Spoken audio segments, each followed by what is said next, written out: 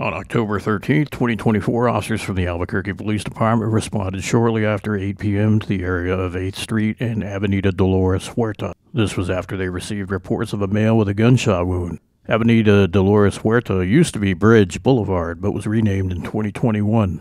The male was located by responding officers and pronounced dead at the scene. A witness contacted us and said the shooting purportedly happened at the Circle K.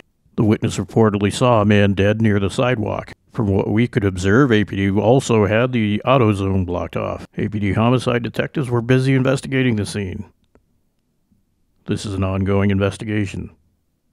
We will update this story if we learn more information. For more about this and any of our other news stories, go to our website, abqraw.com, or visit any of our other social media platforms.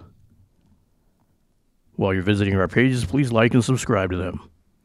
It's absolutely free to subscribe, and subscribing will ensure you get all the latest updates for any breaking news stories that happen, usually as they're happening.